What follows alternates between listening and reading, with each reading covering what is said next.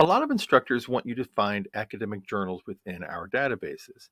So with a database like EBSCOhost, you'll often search and look for peer-reviewed items. Those are going to be from scholarly sources. They will get rid of newspapers and magazines. But what happens if you want to search for newspapers and magazines and you don't want academic journals?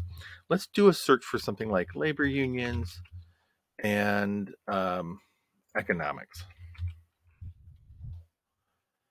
Do a search, and there you can limit on your search page, but you can also, once you get your results, you can scroll down slightly to source types.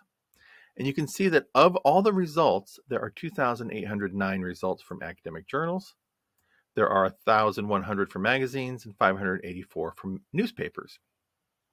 So if you don't want the academic journals, you would go under source types and you would just select the newspapers or magazines types that you want, and it will automatically limit to those results. You can combine more than one of those. It'll just take one or two clicks to pull those together.